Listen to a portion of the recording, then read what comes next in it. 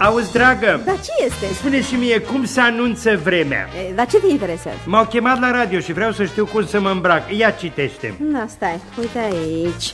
Vremea va fi predominant frumoasă. Perfect, mă duc în cămasă. Temperatura în scădere. Să-mi iau un pulover. În partea de nord, mai scăzută. Mai bine o haină. La București, temperaturi peste limita multianuală. Las haina acasă. Averse locale. Hai, să iau fâșciu. De scurtă durată. Atunci, numai umbrela. Rafale de vânt. Aoleu, rupe umbrela, iau troleibuzul. Dar de ce te-au chemat pe tine la radio, dragă? Nu știu, n-am înțeles. Mi-au spus că au o emisiune, ceva de umor și să viu și eu. Dar de ce tu? Păi eu știu, zici că am o față comică.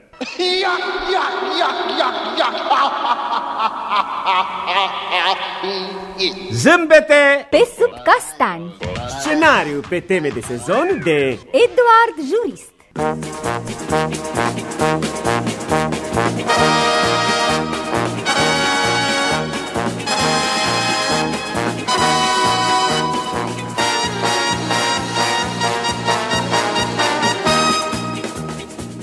Și-au terminat concediile actorii Rodica Popescu Bitănescu, Rodica Sanda Țuțuianu, Jeanine Stavarache, Unda Călugăreanu, împreună cu Dem Rădulescu, Horia Șerbănescu, Cornel Vulpe, Radu Zaharescu, Horia Căciulescu, Mihai Mălai Mare, Iurie Darie, Petrică Lupu și Ștefan Mihăilescu M-Brăila, artist emerit. Am stas toamnă după toamnă. A adunat toamnă după toamnă și alte melodii redactorul muzical Ion Barta.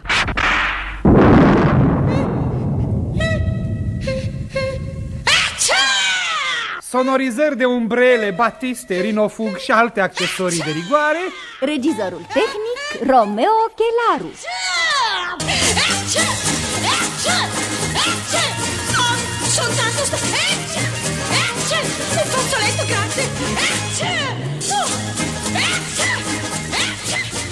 Vă rog, încă o dată, încă mai natural, mai spontan, da. Exact ca în viață.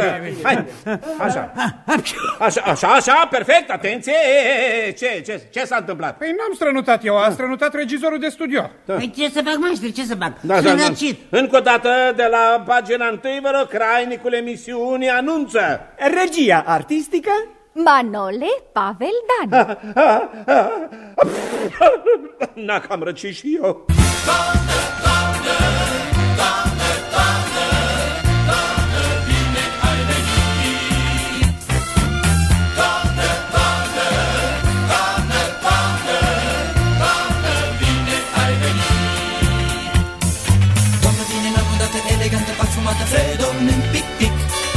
Că din când în când ne udă, știm cu toți că e zărul de nu face nimic. Nu face nimic.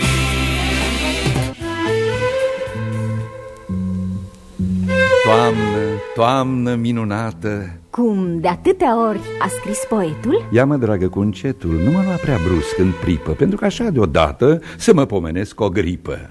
Fii mai caldă și mai blândă, fii o nouă lună mai. Dăruiem ca și în alți ani zâmbete pe sub castani, nu răcel și guturai.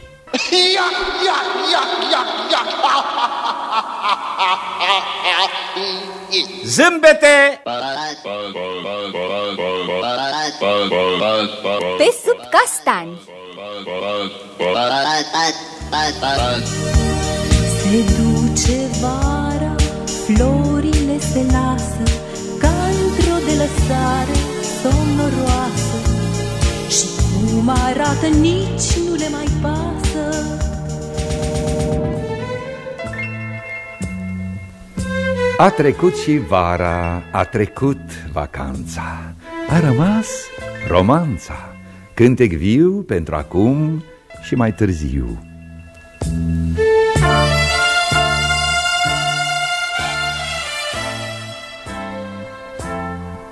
Mi-am zis, voi scrie 3 romanțe, 3 piese bune de care toți vor spune: ai talent cu carul, ce minune! Mi-am zis, romanța primă cu textul fără rimă să o dau să o cânte la local, că mi-e amic contabilul de la Continental.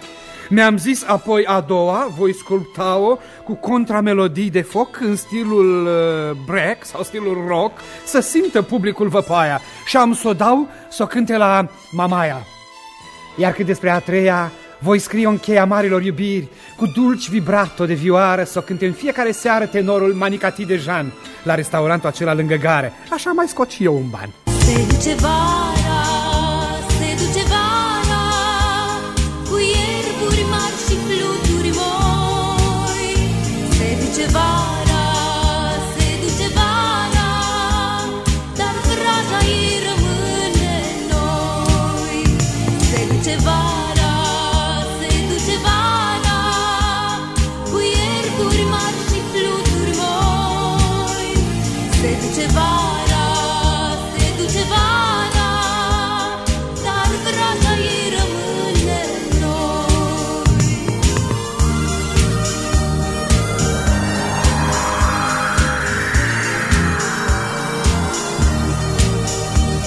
Se duce vara, păsările țipă, în loc să se dezmierde sub arică, și cuibul lor de acum se desfiripă.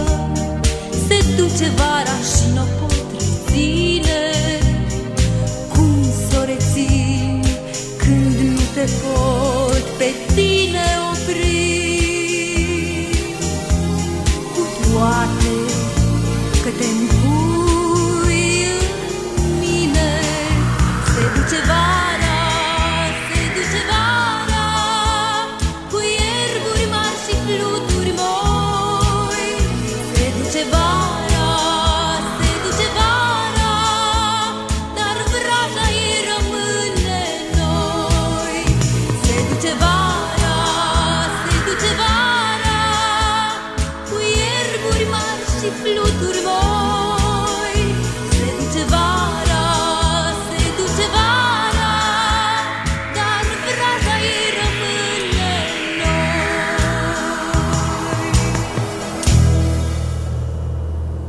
V-ați ales cartea? Da, asta. Să vă împachetez. Nu, lăsați-o, citesc aici. Salut, Georgică! Salut! Salut! Ce faci aici la librărie? Ce să fac? M-a trimis nevastă mea să fac aprovizionările de toamnă.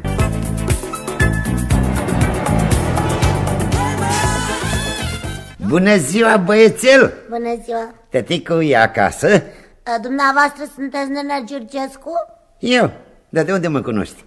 Eu nu vă cunosc, dar a zis tata că dacă vine așa un nenea mai gras, dar și cu ochelari, să vă țin eu de urât până vine el. Ia te uită, da. Așa va să zică, să-mi ții de urât. Chiar așa. Bravo, da. Luați loc aici pe bancă să nu obosiți. Da, mulțumesc. Da. Dar tu câți ani ai, flăcăule? Nu vârsta contează, nene. Serios? Da. Dar ce contează? Păi contează cota de inteligență, așa spune tata. Aha.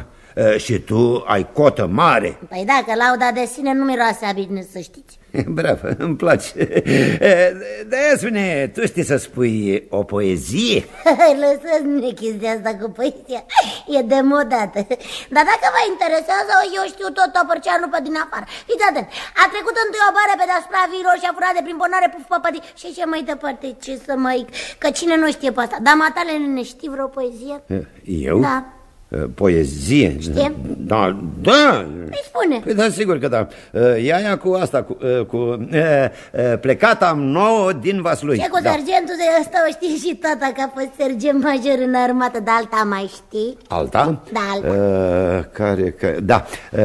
S-a stins viața falnicii Veneții. N-auzi cântări, nu vezi lumini de baluri. Oceanul se plânge pe canalul. O știu și pe asta, o știu pentru că m-a învățat mama, dar nenea Tase, care a fost la Veneția, zice că tocmai când a fost el, era și carnaval cu cântări și lumini de baluri. Și mai zicea că toate erau foarte scumpe. Păi da. De-aia nu i-a adus tati decât un breloc, dar unul mic.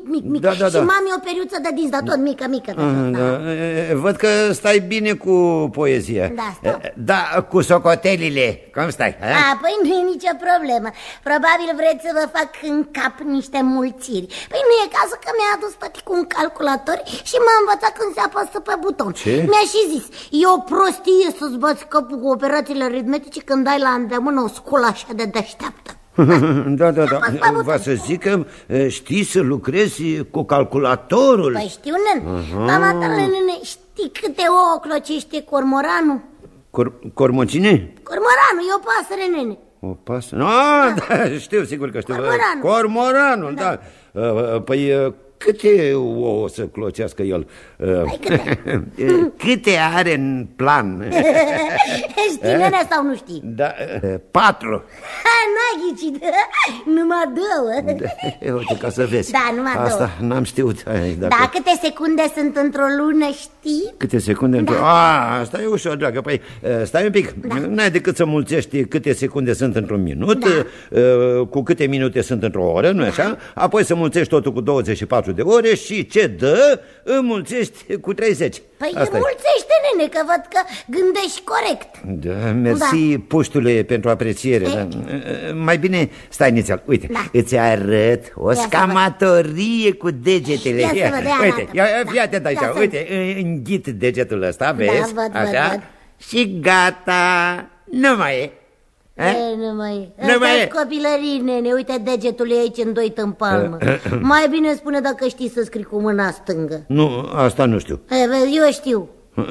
Dar tu, băiatule, în ce clasă ești? Păi eu încă nu merg la școală, avea la toamna viitoare. Până atunci mama a zis că o să învăț portugheza. Dar de ce portugheza? Păi portugheza, pentru că franceza și engleza le știu de mic. Va să zic că de mic? Da. Interesant. Dar de ce vă uitați la ceas, nene? Mă gândesc că tăticul tău nu mai vine. Dar ce, te plictisești cu mine, nene? Nu, se poate, doar stau de vorbă cu tine, nu? Nene, ia fii atent, să văd, știi să spui repede, rața rupe ața, fata ciupe ața. Ce mare lucru, fii atent. Ia să văd. Rața ciupe fața, ața ciupe țața. Repede, hai că ai haz, mă. Hai haz, mă, puștule, mă. Nene, și dacă te plictisești, că până vine tata, spune matale ce rudă e nepotul, cumnatului, unchiului, vărului, sorii, bunicii, mătușii, tatălui noastră. Vărului, mătușii, cu... Vărul, mătușii, cumnatului... Stai, nene, că-ți mai spun o dată.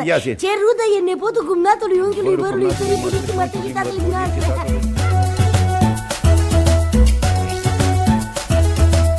Astă vară, la mare, stau pe mal și văd deodată în larg o notătoare în dificultate. Da, mă arunc în valuri, că eu nu vine, nu? Da, știi, nu? Și ce crezi? Te-a văzut salvavarul? Nu, nevastă mea. Scandal, s-o duc imediat înapoi de unde am luat. Mama, uite, mama, am avut noroc. Azi mi-a căzut sandvișul cu marmelada în sus. Ia să văd. Da. Păi bine, căscatule, ai uns pâinea pe partea cealaltă. Spune-mi că nu s-a sfârșit încă vacanța. Amintiri din vacanță. Unele mai comice, altele fără importanță, altele fără pereche. Le mai am și acum în ureche.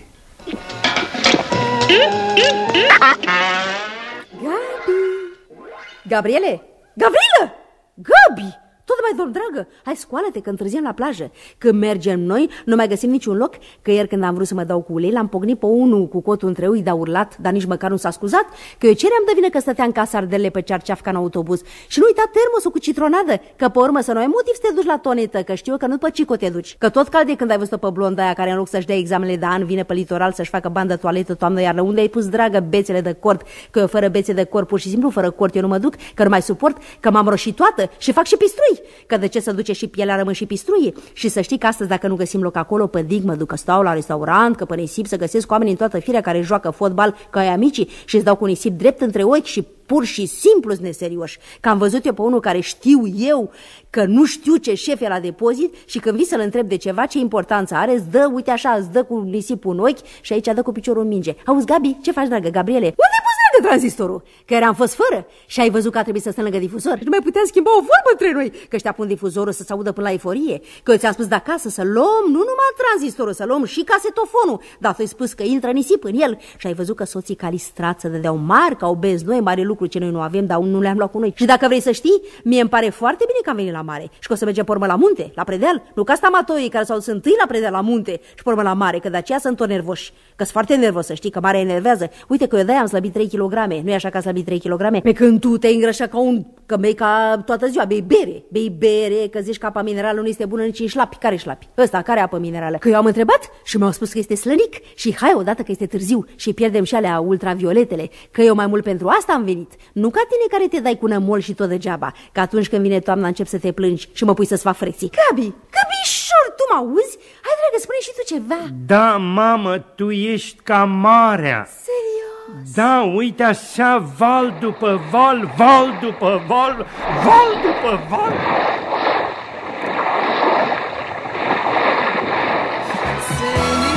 Senin, vreau să fii ca marea.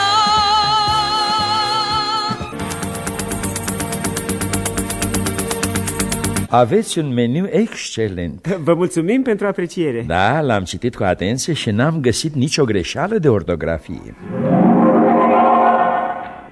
Îl vezi pe individul ăla cu ochelari? Care? Cel care citește revista mergând? A devenit un critic foarte cunoscut. Da, și când te gândești că eu am fost de față când și-a făcut debutul. Serios? Da, prima notă critică a scris-o în condica noastră de reclamați. Nu cred în vorbe, este mai bine să le ocolești. Dă mâna ta și stai lângă mine fără să vorbești.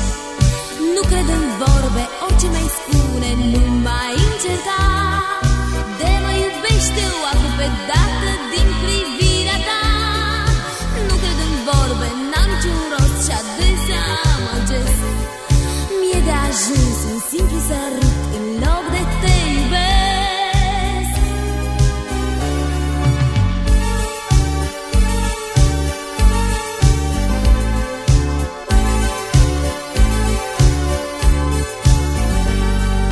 Stăm uneori noaptea până în zori, un vis de dor crește până la noi. În geana ta s-a oprit o stea și spre tine mă plec pe buze s-o culeg. Taci, nu vorbi, doar ochii tăi spun tot. Orice cuvânt ar fi doar o vorbă în vânt. Nu cred în vorbe, este mai bine să le ocolești. Dă mâna ta și stai lângă mine fără să-mi vorbești. Nu cred în vorbe, orice mai spune, nu mai încerca. De mă iubește o aflu pe dată din privirea ta. În stil modern sau în stil antic, toamna te face să devii romantic. Se scuturau de floare meri, cărarea întreagă părea ninsă și în nesfârșita pacea serii câte o stea cădea desprinsă. Sfios, eu te țineam de mână și tu mă ascultai uimită.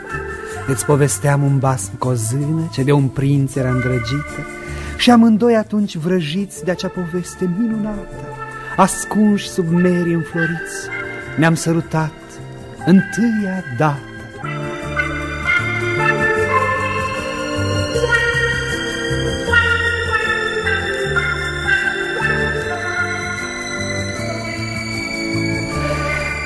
Ei, trecut au ani de atunci mulți și azi prin flori străbate luna.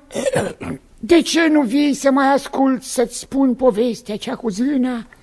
Tu vii, ce-i drept, chiar ora de-i târzie, să-mi spui solemn cu glasul sec să scot chiar mâine cea din urmă mie de pe carnetul meu de cec. Cândva prin lacrimi de iubire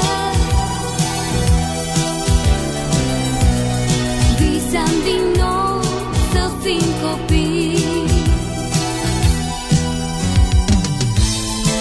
A fost o simplă amăgire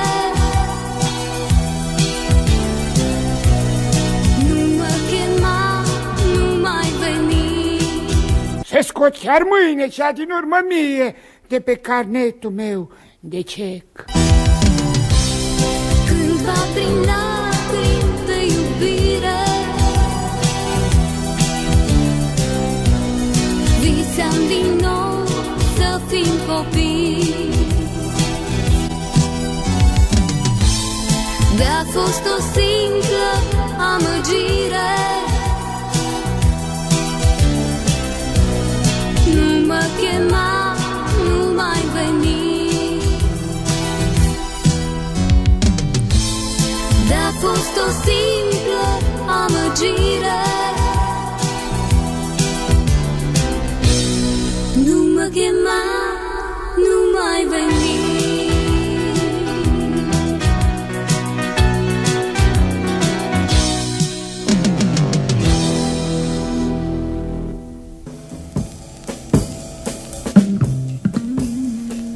Primăvară, vară, toamnă, cu subiecte și aprecieri. Da, mi-aduc aminte, parcă a fost, aș zice, ieri. Ați auzit? Titi Panait! Da, fenomenal! Da, și eu am auzit și la început, n-am crezut. Ba, eu am crezut din prima clipă. Și de ce, mă rog, ai crezut? Pentru că în multe privințe îl apreciez. În mai multe privințe și pe mine nu mă apreciez. Cel puțin în privința asta nu te-ai remarcat încă. Mare lucru. Mare lucru, nemare lucru, uite că el a făcut-o. Trebuie să vă spun, stimați colegi, că de când lucrez aici și sunt ceva ani, numai Titi Panait a făcut o asemenea faptă. Și asta nu-i nimic, este al 2-lea an că procedează la fel. Eu una pot să vă spun că am apreciat totdeauna politețea lui. Da. Așa e, și trebuie să recunoaștem că în ziua de azi politeța nu se găsește pe toate drumurile. În ceea ce mă privește, mie îmi place că nu fumează. E serios, cu preocupări. Ce preocupări? Nu știu, dar așa arată. Arată bine, foarte bine. Totdeauna este îngrijită, cu cravată. Chiar are un gust desăvârșit în materie de cravate. Eu am avut cu el o discuție și mi-a spus că citește. E și normal, trebuie să citească ceva, nu? Ce citește? Mi-a spus că citește ceva cu dicționar. Ca să vezi cine mai citește în ziua de azi cu dicționar. E o bucurie pentru părinți să aibă un asemenea fecior. Are părinți? Trebuie să aibă. Probabil că sunt undeva în provincie. Uite, la mine în bloc, de exemplu, stau mulți părinți, dar nici unul n-are un băiat atât de reușit. De fapt, să nu exagerăm, băiat, dar trebuie să aibă un 30 de ani acolo. Maximum 28. Și pare atât de matur. Da, tocmai că în ziua de azi tinerii nu mai par atât de maturi ca în tinerețea noastră. Știți, după părerea mea, ar trebui să exprimăm în vreun fel simpatia noastră. Exact. Aprecierea noastră pentru gestul pe care l-a făcut. Da, bună idee, bă. Se pare că nu suntem niște oameni fără sentimente, că nu înțelegem ce sacrificiu a făcut. Vă dați seama ce... Al 2-lea an la rând? Uitați-l că vine. Titi! Să știi că până adineauri te-am bârfit. Serios? Poate era cazul să mai întârzi. Nu, de fapt chiar vreau să afli ce gândim despre dumneavoastră. Dă-mi voie, tinere, dă-mi voie. Îmi dai voie să spun, tinere, să-ți mulțumesc pentru ce ai făcut, pentru gestul original și plin de noblețe pe care... La noi e pentru prima oară când cineva face așa. Vă mulțumesc, dar să știți că nu am făcut nimic special. Lasă, ce nu știm noi ce înseamnă asta. Un adevărat sacrificiu. Nici vorbă de sacrificiu, am socotit că așa e mai bine și dacă prin asta puteam face cuiva un serviciu. De fapt, nici nu vrem să știm cui ai făcut acest serviciu. De aceea socotim că ni l-ai făcut nouă tuturor. Da, nu suntem un colectiv numeros și de aceea fiecare dintre noi are, ca să zic așa, o greutate specifică, o pondere care nu poate fi trecută cu vederea. Și noi la rândul nostru, cu primul prilej, vom căuta să ne revanșăm. Da, sigur că da. Dar nu știu de fapt, de ce s-a făcut atâta caz? Ia uite cum așa nu-ți dai seama. Dumneata e singurul care-i cerut să fii trecut în concediu în luna noiembrie. Da, și? E bine, dacă vrei să-mi încredințezi această confidență, cum se face că nu te-ai bătut ca un leu să iei concediu în iulie și august, sau măcar în iunie? Păi foarte simplu. Iulie și august sunt lunile în care eu mă odihnesc cu adevărat. E aici atâta liniște. Din două cuvințele poți vedea, aha, cu cine stai de vorbă dumneata. Aha, soliciți unuia ceva, dar el se uită în mâna ta și-ți spune, da, e greu, dar s-ar putea. Aha, zărești un tânăr stând și așteptând. Aha, se uită tot mereu la ceas oftând. Aha, deodată în colț apare ea, el spune fericit, aha, și înțelege atunci ce aștepta. Aha, cu tare a fost pe o schemă încadrat. Aha, din când în când e și gratificat. Aha, dar nu știu cum a adunat o ladă de bănet păstrat și în plus o ladă pentru circulat. Aha, se anunță un meci grozav pe stadion. Aha, sunt cereri de bilet 1.000.000. Aha, zâmbește echipa în jurnal, iar antrenorul e colosal și în fine rezultatul la final. Aha, o oră de primire ți s-a dat. Aha, te duci și ce să vezi, ești amânat. Aha, dar o duduie în urma ta și ea audiența avea și auzi. Poftiți, vă ascult, desigur, da. Aha, să cânt la Han, Ancuța m-a poftit. Aha, dar mi se pare că am răgușit.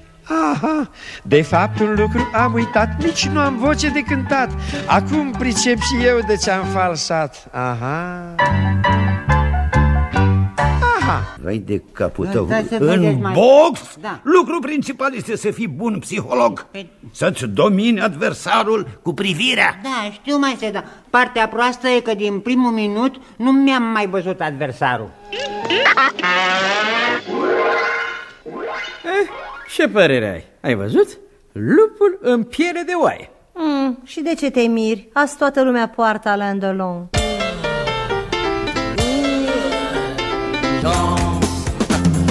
Elev Goguță, cine a spus veni vidi vici? Păi, un om care a vrut să ajungă celebru.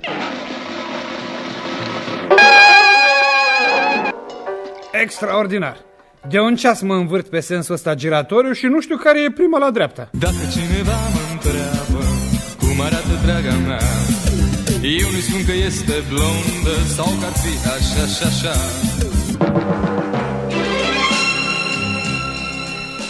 Când am pornit știam doar că e departe și tare greu de ajuns unde voiam. Dar unde e acel unde nu știam, căci nu-l găsisem încă în nicio carte. Pe drumuri lungi și vechi, bătătorite de atât de mulți porniți înaintea mea, am colindat călăuzit de o stea spre piscurile abia întrezărite. Și iată am ajuns pe creastă, urcând cărări abrupte, amețitoare, ca să citim acolo pe fereastră că e cabana în renovare.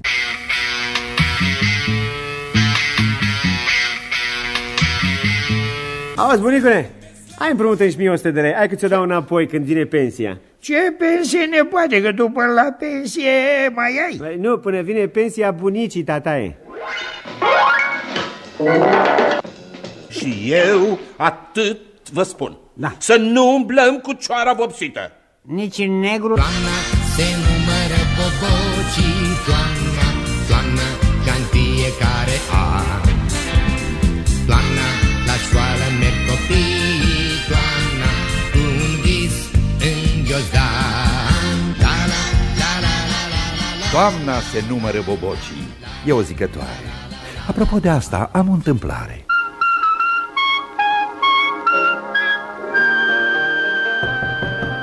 Intră. Bună ziua! Dumneata erai. Da, eu. Cum spunea că te cheamă? Ionescu. Ești rudă cumva cu Ionescu? Da. E tatăl meu. Bravo, bravo, tinere. Văd că ai umor, îmi place. Când ai terminat? N-am terminat, abia încep, știți? Bună, da. Băiat vesel, sigur că da. Înseamnă că ai să te înțelegi bine cu colegii, da. Vezi că cei din biroul dumitale sunt ceva mai în vârstă. Abia aștept să învăț din experiența lor. Mă bucur, sigur că da. Sunt sigur că te vei încadra foarte bine în colectiv. Da, și uite, ca să încep să lucrez chiar azi, uite, să-mi faci și mie desenul acesta la scara 2x3. 2x3? Așa. Se face? Bravo, așa te vreau. Se face. Așa. Și acum, hai cu mine, hai să te prezint. Sigur să mă prezentați, colegii, da? Bună dimineața! Iată, v-am adus un nou coleg. Un boboc. Tânărul inginer Ionescu și mai cum? Ion. Da. Adică, de fapt, dacă vreți, Nelu. Așa, Nelule, sigur că da. Ia caută-ți și tu un loc pe aici, un birou, așa, o planșetă. Adică, lasă că vă aranjați voi după aceea. Așa. Iar voi, că sunteți mai bătrâni... Nici chiar așa. Adică mai cu experiență, poftim. Ajutați-l, dragă, ajutați-l. La început poate că o să-i fie și lui mai greu, dar e băiat isteț și o să prindă repede. Gata, vă las și Nelu, nu așa zis, așa Nelu, dacă ai vreo problemă, vii la mine, Nelule. Se bate, să trăiți. Ia zi, măi, Ionescule, ești telist sau rapidist? Eu? Să vedeți. Mie îmi place mai mult tenisul. Tenisul, da. Da, va să zic că da. Și ce o să faci tu cu tenisul tău, că nu e trecut la pronosport mai să te plictisești? Dar de ce să... De ce? Pentru că noi la prima oră completăm buletinele, nu? Buletine? Și la tenis nu ai ce completa. Păi dar nu e dacă e tenis. N-a fost ce mare lucru. Alege și tu o echipă. Și joci și tu. Da, sigur, dacă nu asta zice, stați că uitați că... Da, auzi, Ionescule, șah joci? Joc eu, dar prost. Foarte bine, foarte bine. Noi avem aici numai campioni. Trebuia cineva să piardă, nu? Dacă ești și cel mai tânăr, nu o să te superi tu. Dacă ai să mănânci bătaie... Da, sigur, Stați, vorba e unde să-i facem loc. Da, uite, eu zic să stea, uite, chiar în fața ușii. Dar când deschide șeful ușa, pe el să-l vadă mai întâi. Băiat tânăr, simpatic, asta creează spontan o impresie bună, știi? Uite, de câte ori îl vede pe Calistrat cu barba lui, odată se înfurie și ne găsește 1000 de lipsuri. Hai spune, așa e. Și planșeta. Da, planșeta. Nu. Uite, să-i dăm planșeta aia de la fereastra din fund. Nu. La fereastra aia cam trage. Și ce? E băiat tânăr. Să se învețe de la început cu greutățile. Dacă o să vadă că trage la fereastră, o să plece cu mai mare plăcere pe teren, la uzină. Neluțule, Nelache, ia zi tu, nu ți-a dat șeful nimic de lucru? Că are el așa o idee fixă să nu stea nimeni. De lucru, mi-a dat? Mi-a dat să fac chiar schița asta. Care? Păi apucă-te de lucru, mă, Neluțule, și când o termini, ne arăți și nouă. Să vedem și noi dacă ai făcut bine ce ai făcut. Sigur că da. Să știi, una e ce înveți la școală și alta e ce se întâmplă pe teren. Păi nu, mă apuc, uitați chiar acum. Așa, spor la lucru, spor.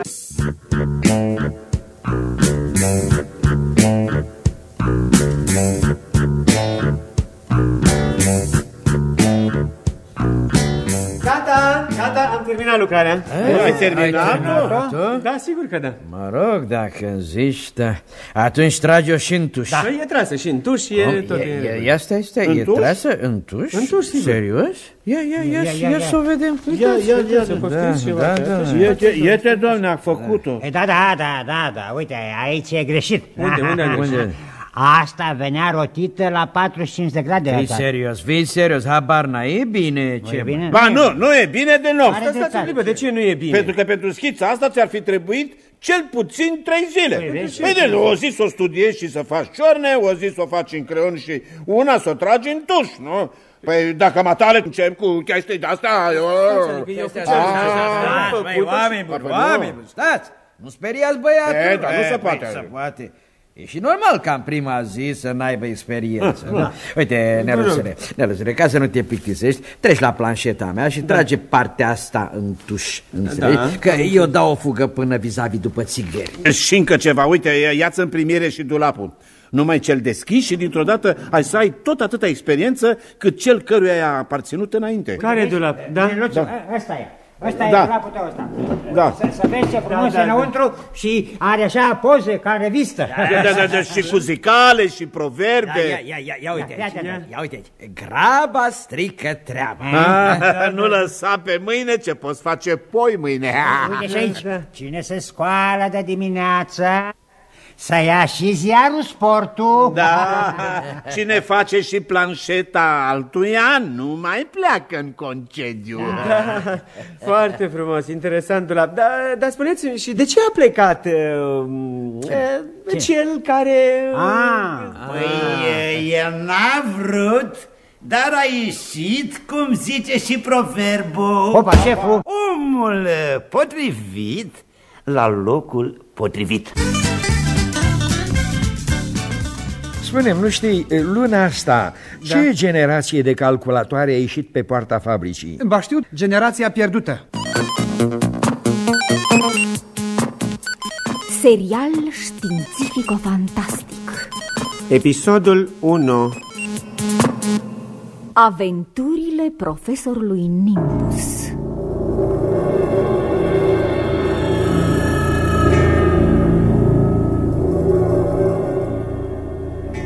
Și acum, încetișor, vom intra într-un adevărat laborator.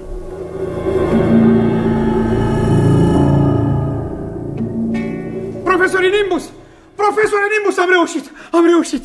Ce s-a întâmplat? Am aplicat formula dumneavoastră și a făcut minuni. Întâi substanța s-a dezintegrat, apoi s-a reintegrat și la ieșirea din agregat a apărut asta. Ce e asta? Nu știm. Interesant. Păi da. Ați încercat să vedeți dacă se poate mesteca? Da, a încercat Pompilian. Și? Și-a rupt un dinte. Deci nu e comestibil. Nu. Ce? Parcă are un miros. Da, ceva ce aduce naftalină. Foarte bine. Da. Puneți-i numele de aftalin. Aftalin, da. Și dați-o să se producă în serie mare. Foarte bine. Și la ce servește ăsta, aftalinul? Nu vă faceți probleme. Da. Se descurcă cei cu desfacerea. Da. Adică stai, mi-a venit o idee. Da. Puneți-o din nou în agregat. Da. Aplicați formula asta. Da. Și să vedem ce se mai întâmplă. Da.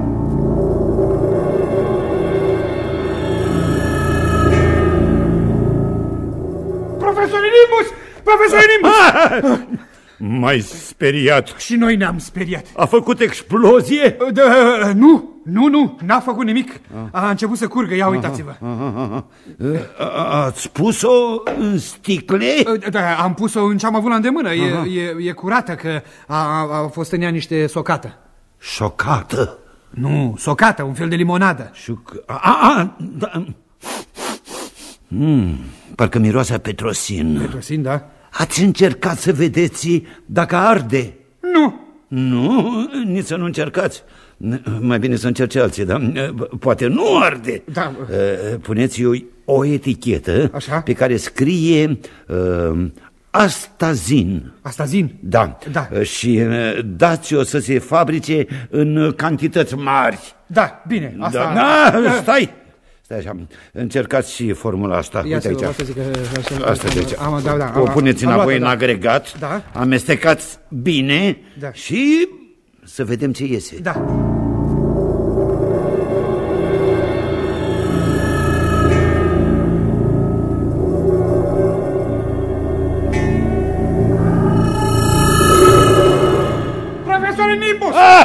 Profesore Nimbus! A ieșit. Cine a ieșit? Adică ce a ieșit? A ieșit bolovanul ăsta. Dă-l încoace. Ce? Mai iute că e greu. Ciudat, ține-l așa. Miroase a parfum. Nu e parfum. E aftershave, loțiune de după ras. Perfect. Adică cum poți să te dai cu un bolovan după ce te bărberești? Păi nu de la el miroase, de la mine. El nu miroase, e tare ca piatra, nu? Da, atunci e bun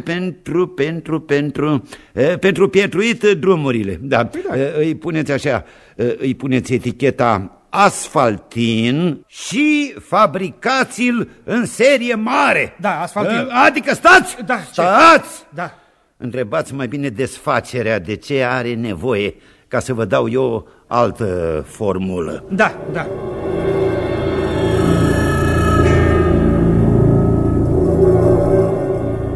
Profesore Nimbus. Ați întrebat? Am. Da, și ei ce vor? Ei vor blugi.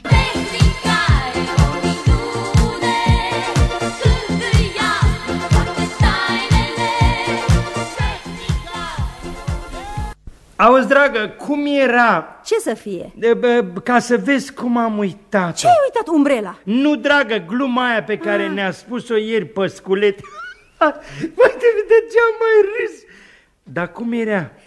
Ce aia cu câinele mops? Care câine mops? Câinele mops care îl ajunge din urmă pe unul care fugea la apucă de pantalon și îi spune coțu, ai? Nu, că pe asta nu știu. Dar cum era? Nu era aia cu tipul care nu-și compostează biletul?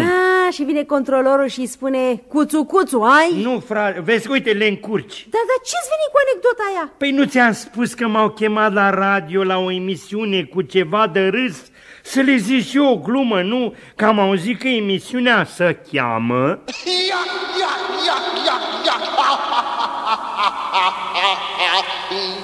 Zâmbete!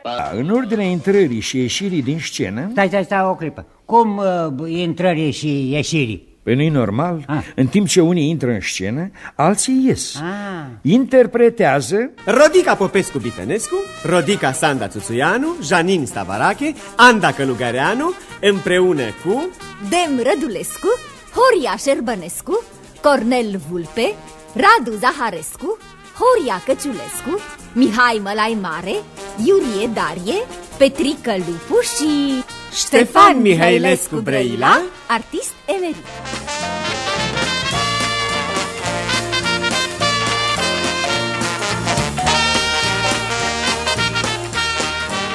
Mai colaborează la partea muzicală, tehnică și artistică Romeo Chelaru, Ion Barta, Manole, Pavel Dan. Ia stai puțin. De ce ai pus pe toți la oaltă?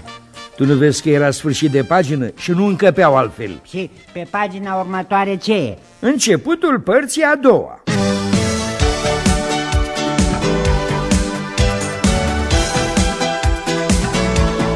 Cheia ce mi-ai dat aseară, cheia ta din trusa verde, am pierdut-o chiar aseară. Dar ce cheie nu se pierde? Cheia ce mi-ai dat aseară mi-a căzut din mână. Iată că s-a stins atunci lumina când am vrut să schimb o roată la mașină. Cheia ce am pierdut aseară, cheia aia tubulară, am cătat-o și pe o stradă și în șanț lângă rigolă și în parcare sub o dacie și o ladă. Și-au trecut de aseară clipe, și-au trecut de aseară ore, și ale zorilor aripe m-au găsit năuc Grigore. Că am pierdut o cheie acolo, poți să zici că nu-i nimic, dar am constatat aseară, stând așa buimat pe scară, că nu am măcar nici cric. Și pe cea din urmă treaptă am îngenunchiat și am plâns, căci pe cea din urmă treaptă am văzut ce mă așteaptă, neavând cu ce de strâns, soarta cea mai deprimantă, când mașina ți-e pe geantă. Soțul meu a fost odată cel mai bun om pe pământ. Ne-aducea chensina toată și nu-mi ieșea din cuvânt. N-avea fotbalomanie, la ispite era miop și în plus, ca prin minune, bea doar Pepsi și sirop. Însă, vai, ca la cinema s-a ivit-o ea chiar în casa mea. Dumnea ei viața întreagă mi-a schimbat. Știți cine era? O mașină fiat! Nu mai stă deloc de acasă și nu pot să fac tapaj, mereu singură mă lasă, că mașina e în rodaș. Decât cu a lui sminteală nu-l mai văd pe soțul meu, decât joi când el o spală și de uscat o usut eu. Ah, în veci fie ceasul blestemat când s-a enamorat de o mașină Fiat. De atunci umblă suflet călător și rătăcitor, parcă-i Belfegor. Seara după stâl veghează și umblând tiptil, pe iubit o spionează să n-o zgârie vreun copil.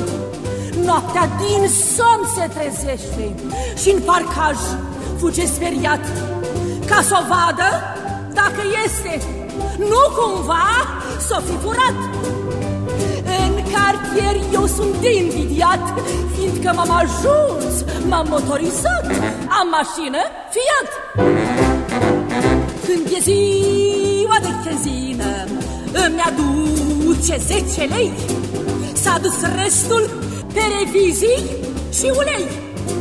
Dacă i-a tușit motorul și-au ars becul la stop, își ia patul și se mută 7 zile la ciclop. Dar fi fost bine fustă, nu Fiat, m-aș fi descurcat, m-aș fi apărat. Dar așa în zadar aș încerca, nu pot să mă lupt cu o tinichea. Cum ți-a venit, Fane, ideea să organizezi această tombolă? Păi să vedeți, de câte ori mă duc cu toate obiectele astea la consignație, nu știu de ce îmi spun că deocamdată nu primesc nimic la vânzare. Ospătar, spune-mi, te rog, când o să vedem cel mai bun număr al programului de la barul dumneavoastră? Da, după al 3-lea șpriț, vă rog. Ca în fiecare toamnă, uite, trec bobocii pâlc, însă trec de bună seamă și zicalele cu tâlc.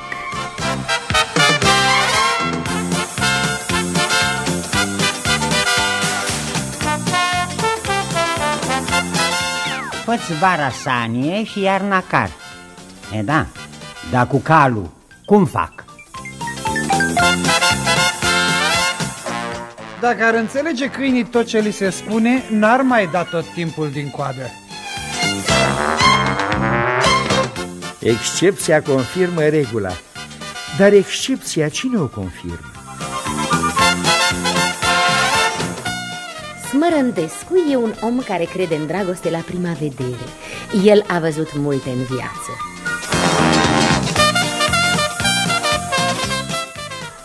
Gândește-te bine înainte de a face un pas negândit. Dacă Hercule trăia în zilele noastre, nu scăpa el numai cu 12 munci. Ceasul deșteptător ar fi o invenție grozavă dacă n-ar suna tocmai atunci când dormim. Și pentru castelele din Spania s-au elaborat proiecte tip. Pagubă-n ciuperci, cu o singură condiție, să nu ai ciupercărie. Fiecare pasăre pe limba ei piere. Excepție face numai papagalul.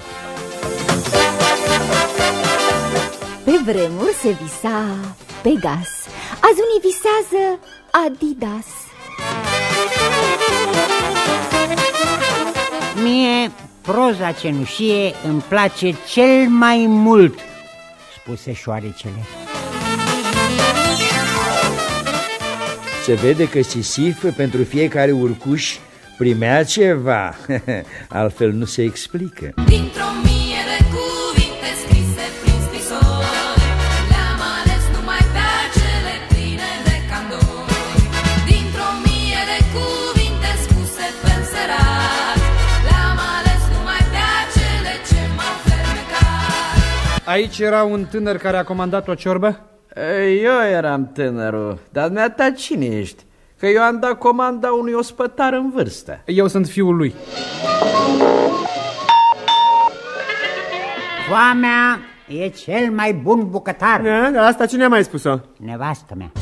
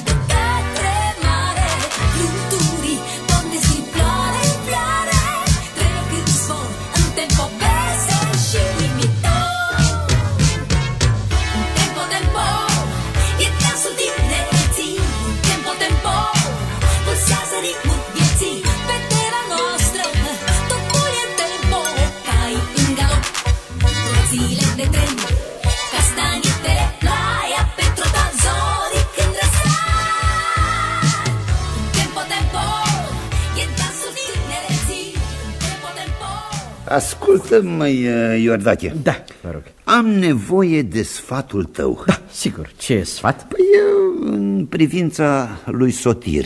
Ce e cu Sotir? Ce să fie? Nimica. Pur și simplu tu îl cunoști mai bine ca mine și aș vrea să știu ce părere ai tu despre el. A? Ce părere să am? Bună, adică bunișoară. Bunișoară? Da, bunicică. Adică nu foarte bună. Adică de ce nu foarte bună? Eu n-am zis că nu e foarte bună. Da, nici n-ai zis că e foarte bună. Depinde. Cum adică depinde? Depinde de cine? Depinde de ce? Adică depinde de, cum să zic, fiecare cum îl cunoaște. Uite, de exemplu, dacă auzi pe nevastă, zice de el că nu e în stare nici măcar să văruiască bucătărie. Mă rog. Aici la noi nu ne ocupăm cu văruit de bucătării. E cercetător. Tocmai. Sunt probleme mult mai speciale, mai de specialitate, ca să zic așa. Un cercetător trebuie să aibă anumite calități. Exact, asta te întreb și eu. Are sau nu are asemenea calități Sotir? Dacă e să judecăm după ce a dat până acum... Dar după ce altceva să-l judecăm? Da, știu eu dacă și în viitor va fi la fel de productiv, de îndrăzneț. Bineînțeles. Nimeni nu poate să spună 100% cum va fi un om peste un an sau peste 5. Vedeți. Oricum o părere poți să ai, doar vă cunoașteți bine. Da, am fost colegi de institut. Vezi, îl cunoști de mult. Și apoi acolo eram coleg și cu alți 78 în an. Da, dar din câte am înțeles, cu Sotir ai fost în aceeași grupă. Da, trebuie să recunosc că era și cel mai bun din grupă, da. Pe asta m-am bazat și eu când m-am gândit că are perspective certe. Are, sigur că are. Eu drept că în ultimul timp parcă i s-a mai tocit interesul pentru domeniile de vârf, știți? I s-a tocit interesul? Da, adică mi-a declarat că vrea să atace o problemă clasică. Ați auzit, nu? Clasică, dar rămasă nerezolvată. Stai, asta e foarte important. De ce? Păi înseamnă că este un tip temenic. Nu vrea să iasă în evidență cu preocupări la modă. Da, așa s-ar spune, dar... Da, și altceva, ce ai putea să mai spui despre el? Are slăbiciuni? Are.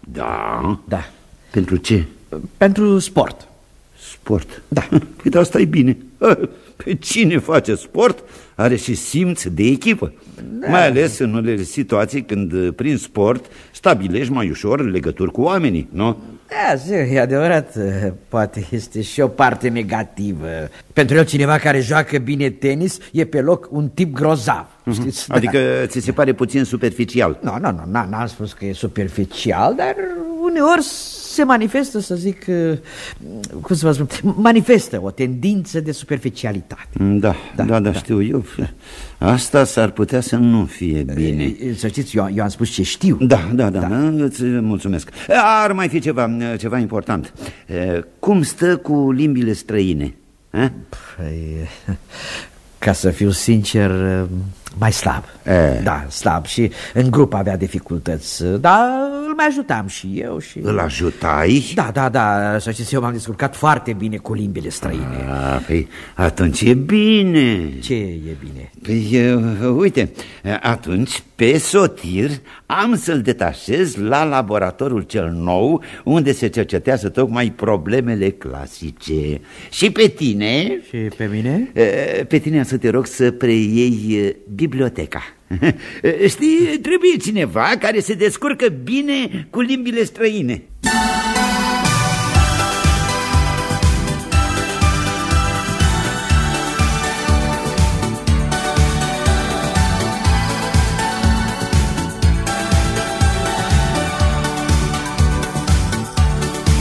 Am adus o poezie, poate o publicați. Bine, lăsați-o, vă rog, să o citim. Și astea, poftim. Ce-s astea? Autobiografia și 2 recomandări. Spune-mi, te rog, pentru ce te-ai făcut dramaturg? Inițial am fost atras de poezie, dar pe urmă am aflat că sunt mai puțini membri în secția de dramaturgie. La teatru, oricând mă veți găsi, pe scenă, actorul cât viața va trăi. La teatru, noi pentru voi jucăm, un vis aici pe scenă, în viață îl preschimbăm. Și pentru visul acesta, hai să aplaudăm.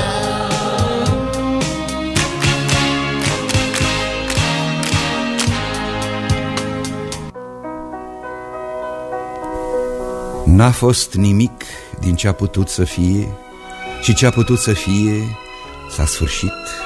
N-a fost decât o scurtă nebunie, dar până la urmă ne-am trezit. N-am fost decât 2 călători cu trenul, ce ne-am urcat în tren fără tichete și am repetat fără de rost refrenul că în gară n-am putut să luăm bilete și atâta tot. Dar conductorul ne-a spus sever, lăsați o baltă. Am încercat cu binișorul și alte texte și pretexte 100 și ne-am trezit dați jos la prima haltă. O stație necunoscută, fără bufet și fără sală de așteptare. Atâta doar o bancă tare și la birou de mișcare în fereastră o pisică mută.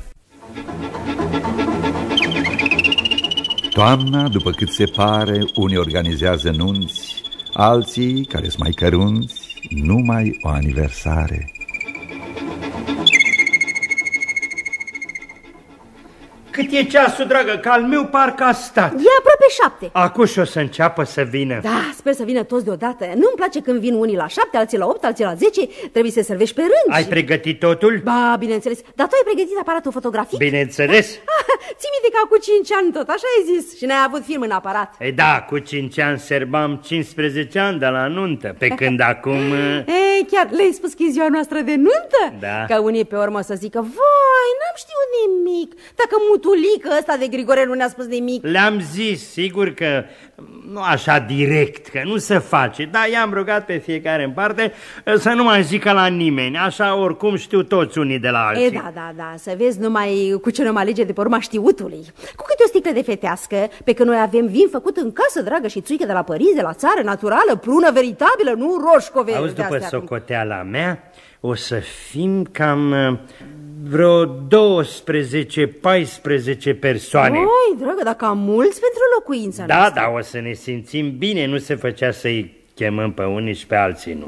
Da. Ia să mai facem noi o inspecție, să vedem dacă totul e în regulă.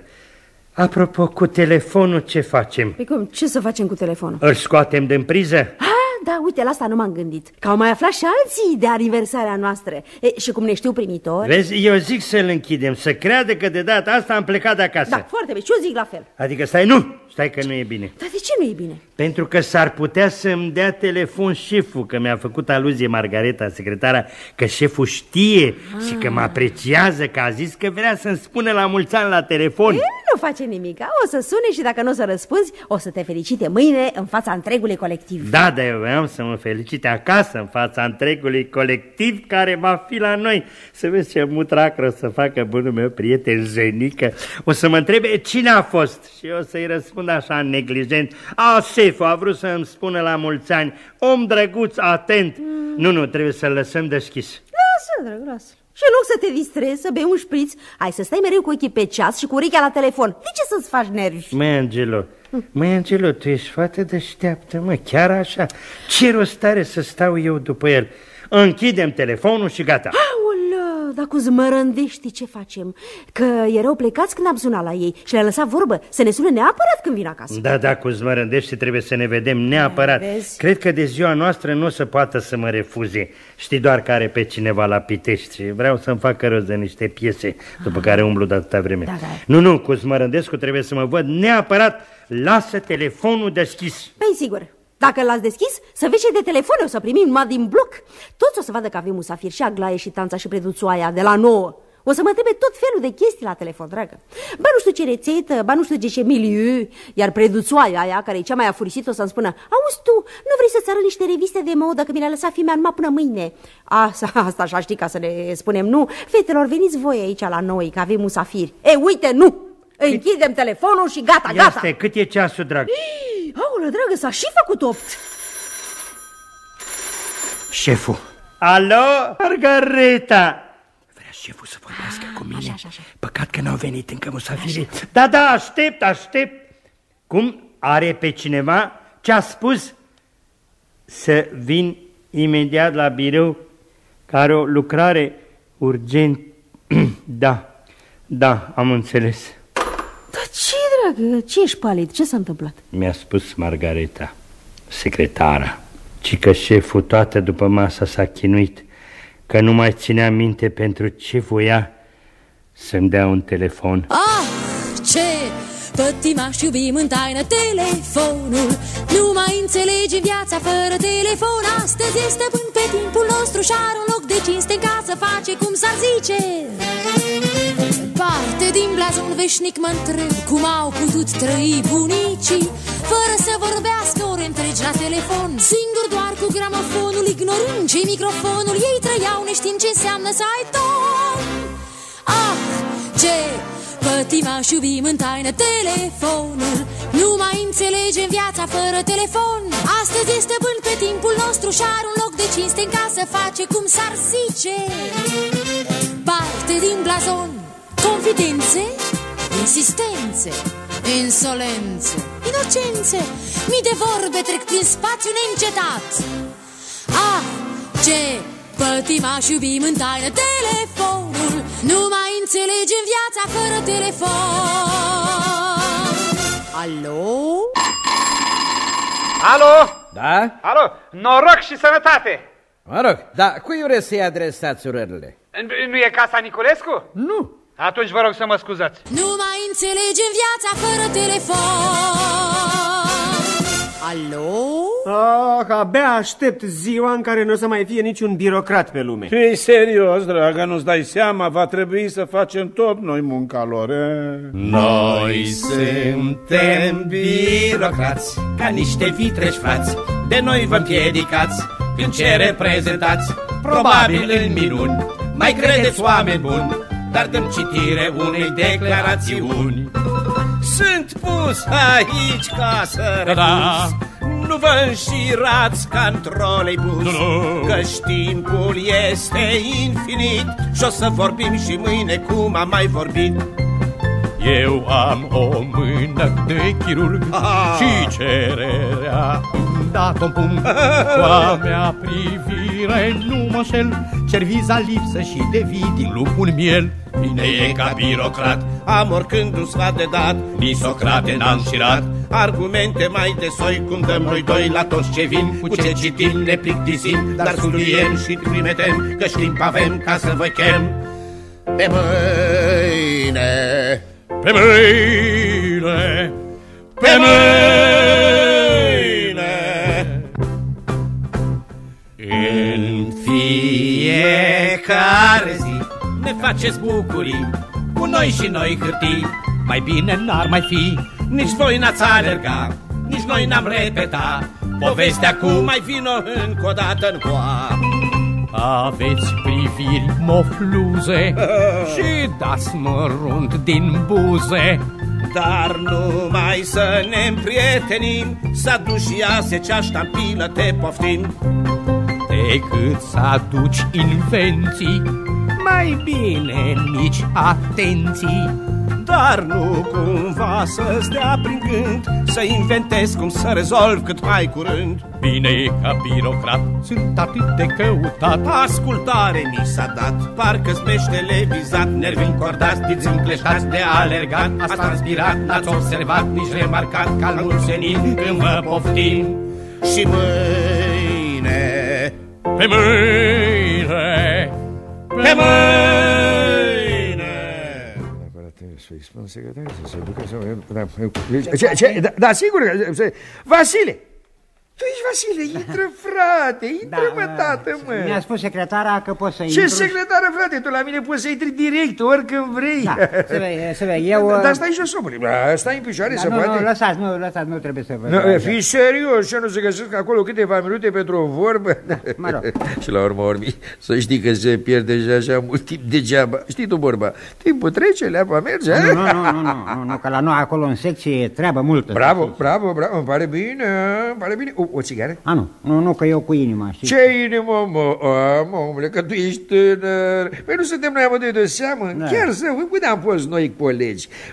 Stai, la școală sau la armată? Păi la general întâi și pe urmă la infanterie. Vezi? Da. Vezi? Mai vii la mine cu fasoane, că a zis secretara că... Și așa, bă, frate Vasilică, tu... Da, să vezi, eu am venit ca să vă spun... Bine ai venit. Da, ia zi, știu că ești însurat, nu? Da. Copii ai? Da, 3, o fată măritată, un băiat la Politehnică și unul în clasa 10-a. Însă eu am venit... O fată măritată!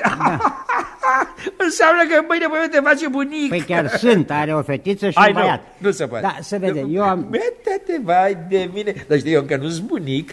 Da, am un fecior clasa 2-a, clasa 1-a, vreau să spun. Când trece el pe motocicletă, zbârnie tot cartierul. Am vrut să iau o mașină, dar el a refuzat. A zis că mașina e pentru bătrâni. Auzi, mă, că el e sportiv. Da, face basket, că are 1,87 m. Da, îmi pare bine. Auzi, de-aia zi. Da, eu tocmai de-aia am venit ca să vă spun. Foarte bine ai făcut, așa se face totdeauna. Să știi că mie îmi place să-mi cunosc oamenii, să știu ce au pe suflet, să, mă rog, fel de fel, nu? Uite, chiar alaltă am stat cu Ionașcu. Ionașcu, mă, Machedon, nu-l cunoști? Păi cum să nu? Meșterul de la Force. Așa, cum să da, și eu tot de-aia. Cum să cade o măi, Vasile, măi. A venit așa, din proprie inițiativă, că avea un nou la inimă. Și am discutat vreo oră. Nici el n-a vrut cafea. Da. Dar eu, ca să fiu sincer, mai beau câte ori. Așa. Da, foarte bine, ca să vedeți că eu... Păi nu, cu munca asta de birou, dacă nu te ajuți cu cafea, te trage la somn, nu? Și spune, unde stai? Stai la bloc, așa? Da, la bloc, 4 camere. Fata s-a mutat separat, băieții stau cu noi. Da, sigur, da, acum o să-și ia și zborul. Trece timpul, frate Vasile, trece, tată. Uite că s-a făcut aproape 12 și la 12 moșența. Bine, îmi pare bine că nu-i mai uita și ai venit la mine. Dar eu am venit numai pentru un minut ca să vă spun. N-are importanță, ce contează un minut acolo? Să vii, mă, frate Vasile, să vii ori de câte ori vrei. Bine, atunci eu m-am dus. Nici nu știi ce plăcere mi-ai făcut. Și să știi, dacă vreodată ai nevoie de ceva pentru producție sau vreo problemă personală, vină la mine cu toată inima. Înțelegi? Aici sunt. Și nu uita să-i zici acasă soție o vorbă bună din partea mea. Da? Salut, așa, du-te, frate Vasile, du-te. Vreau să te mai văd, măi, tata. Așa, bună. Ce cu tine?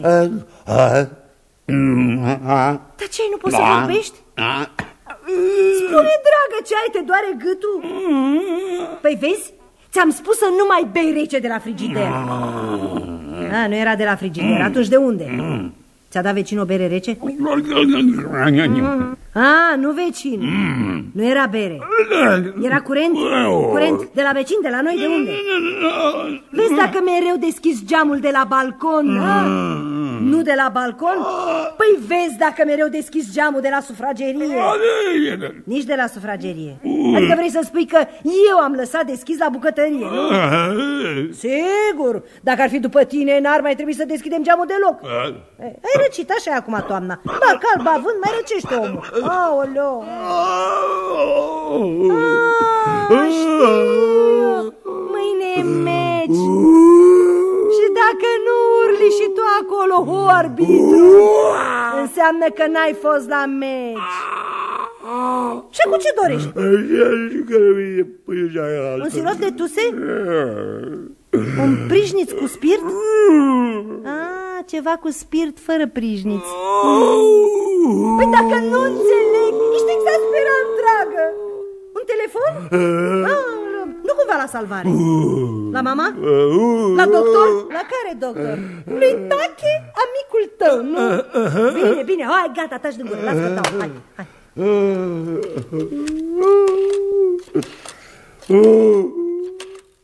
Taci puțin din gură, taci puțin din gură. Alo, casa doctorii Strătescu? Alo, da, e Strătescu la telefon. Aici Ștefania, nevasta lui Mișu. Să rămână. Nu știu ce are Mișu, nu se simte bine.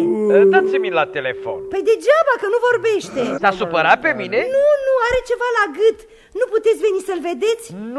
Nu pot, regret, nu pot, da. Lăsați că-l văd la telefon. Ziceați că are ceva la gât? Așa cred. Mișu, mamă, te doare gâtul. Zice că da. E palid? Gâtul? Nu, el în general e palid? Pare mai curând înfierbântat. Temperatură are? Mișule, ai temperatură? Aoleu, zice că nu știe. Nu i-ați măsurat-o? Nu. Ar fi bine să-i o luați. Păi nu știu cu ce, că noi n-avem termometru. Știți, odată am încercat să luăm temperatura cu termometru de la baie, n s-a putut. O clipă, ce face? Tușește, strănută? Nu tușește și nici nu strănută. Îmi face semne. Vrea să înghită ceva. I-o fi foame? Nu, cred că vrea să-i dați niște pilule. Păi să ne uităm mai întâi în gât. Spuneți-i să deschidă gura mare. Mișu, mare. Gura mare. Așa, până Se pune receptorul la gură? Nu, să vă uitați dumneavoastră dacă se vede ceva. Nu se vede nimic. Ați aprins lampa? Stați să o aprind. Bine. Da, parcă e inflamat. Asta e, dacă nu e amigdalită sau o laringită, e o simplă răceală care trece repede. Să facă gargară cu bicarbonat. Dacă nu se simte mai bine, o să-i dau niște antibiotice. Închide gura. Să-l pun în pat? Pe timpul nopții ar fi bine. Acum vă las că trebuie să dau altă consultație. Am promis cuiva să fiu acasă la ora asta. Și ceva mai târziu îl mai văd eu odată pe Mișu. Vă dau eu un telefon. Să rămână. La revedere. Hai, Mișu, să-ți dau să faci gargară. Aoleu. Dar ce mă fac eu cu tine, omule? De unde o să știu că ți-a trecut? Că tu nici așa nu scoți o vorbă. Câte în viața am pătimit, vii s-au tras de la iubit, măi, of. M-au ajuns când am fugit, m-am ascuns și m-au găsit, măi, of.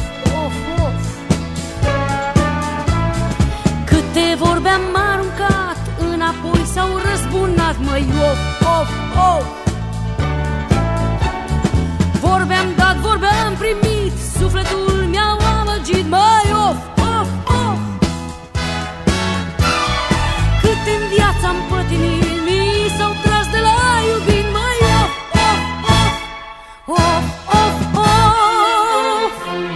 Dacă aș fi iar la început să-mi aleg în viață drumul, chiar de-aș ști că-i numai unul, tot pe acesta l-aș fi vrut. Că nu văd cum aș putea să trăiesc în singurată, să nu știu eu niciodată ce-i dorul, ce-i dragostea.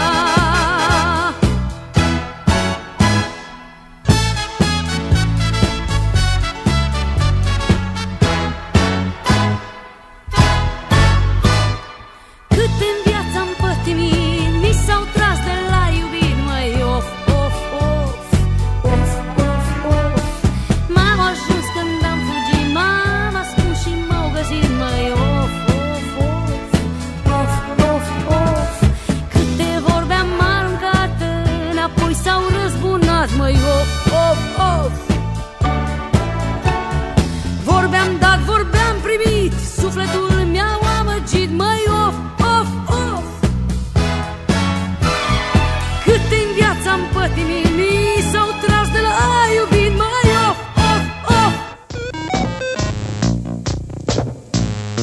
Serial științifico-fantastic. Episodul 2. Noile aventuri ale lui Robinson Crusoe. Bună ziua! Bună ziua! Mi-ați spus să vin azi. Eu ți-am spus să vii azi? Da, păi am mai fost la dumneavoastră de 3 ori și mi-a spus că problema e complicată. Va să zic că complicată? Ia să vedem. Numele și pronumele. Robinson Crusoe. Robinson Crusoe și mai cum? Și atât. Uite, sunt unele persoane care își botează copiii cu nume de fotbalist sau cântăreți de muzică ușoară. Da. Bun, Robinson, mă rog. Și care e problema? Păi să vedeți. Da. Eu când am naufragiat, eram în deplasare în interes de serviciu. Așa. Și aveam asupra mea mai multe obiecte luate cu inventar de la unitatea de care aparțin. O sapă, o lopată, o pușcă de vânătoare, o barcă de salvare. Așa. Și de când m-am întors, trebuia să fac decontul și n-am formele necesare. Contabilul nostru nu vrea să ia în considerație situația mea specială. Da. Când ai naufragiat? Păi știu eu, să tot fie vreo 10 ani. 10 ani. Și unde s-a întâmplat răznaia asta? Cum nu știți? În Oceanul Pacific. Atunci uite ce faci. Ce să fac? Dai o fugă până acolo și cer să-ți eliberezi o adeverință din care să reiasă că ai naufragiat la ei. Vii cu ea la mine, facem copii conforme, ți-o autentificăm și gata. Ai scăpat de contabilul ăla birocrat care îți face mizerie. Da, aveți dreptate, așa m-am gândit și eu, dar nu se poate. De ce să nu se poate? Pentru că eu am naufragiat pe o insulă pustie. Pustie, dar și ce, ăsta e un motiv? Păi stai acolo pe mal și poate trece careva cu o barcă, ceva, mă rog, și în rost să-ți dea înscris că a fost de față. 2 martori ajung, vii la mine și se rezolvă. Nu uita să aduci de acolo și niște banane. Păi nu se poate. De ce să nu se poată, omule? Eu îți indic o cale simplă și legală și dumneata o ții într-una bună, așa că nu se poate. Păi nu se poate pentru că nu mai îmi dă liber de la servici. Și așa vin aici la dumneata a 4-a oară. Mi le scaze ca nelucrate. Ia te uită ce formaliști pot să fie. Și în fond puteau să rezolve mult mai simplu totul, dragă. Doar zici că s-a întâmplat acum 10 ani, nu? Exact. Păi trebuia să dai pur și simplu o declarație și gata. Și te tot poartă pe drumuri atâta. Păi da, ăștia care te poartă pe drumuri sunt nemaipomeniți. Uite și eu când am venit prima oară la dumneavoastră, am venit să vă cer să-mi radiați o bicicletă cu care nu mai merg de când aveam 14 ani. Bicicletă? Și mi-a spus că e o chestiune complicată, să vă aduc o adeverință, fie că mi s-a furat, fie că am predat-o la fer vechi. Dar de unde vreți să iau eu așa o hârtie? Bicicletă? Pur și simplu s-a stricat și nu mai există. Și eu de unde știu că dumneata nu continui să circul cu ea? Păi vezi? Păi vă dădeam eu o declarație pe propria răspundere și făceam radierea, nu? Ce era așa de complicat? Uite ce, dacă vrei, îți fac adeverință în legătură cu naufragiu. Dacă dai o declarație, atunci te cred. Dar cu bicicleta nu pot. Toată lumea are bicicletă și nu poți să crezi un precedent. Cum ai zis că te cheamă? Pălămidă Marian. Dar parcă la început ai spus altfel. Robinson cu nu mai știu cum Robinson Crusoe. Așa. Oleu, acum am înțeles de ce a preferat el să rămână acolo pe insula pustie.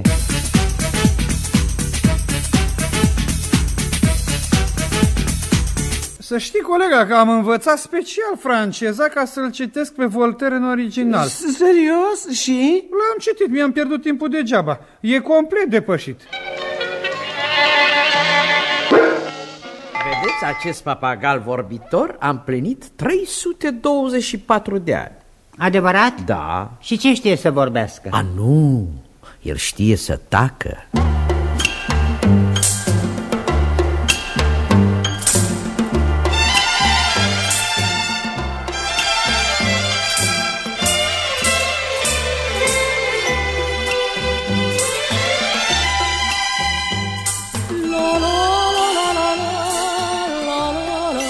Cânta un matelot la proră și imnul lui solemn plutea pe întinsul mării Marmara. Ca într-o cetate spaniolă, când orologiul din cupolă anunță fiecare oră printr-un preludiu de mandolă.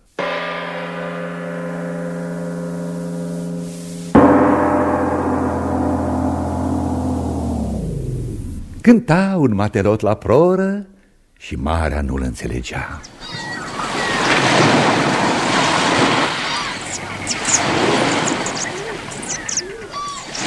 Cânta un matelot la proră și întregul echipaj dormea.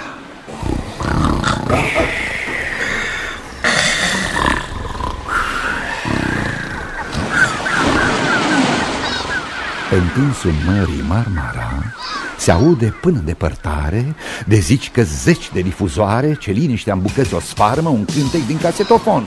Sau cum să-i spun, mai bine ar fi casetaifun. Și nu e un singur matelot, nici în cabină, nici la proră, care să poată să mai doarmă.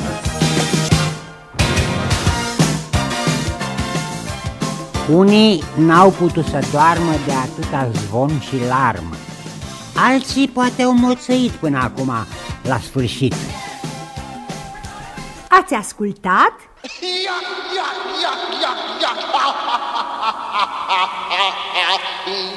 Zâmbete pe sub castani. Am strâns toamnă după toamnă.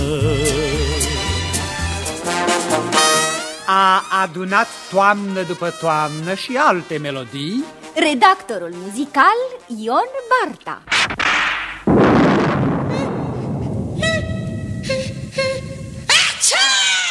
Sonorizări de umbrele, batiste, rinofug și alte accesorii de rigoare. Regizorul tehnic Romeo Chelaru.